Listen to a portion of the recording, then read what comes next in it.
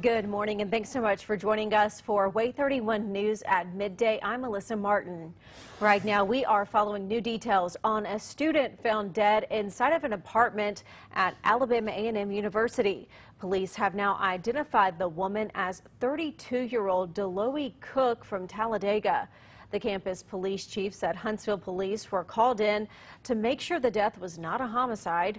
Police say they believe it was not.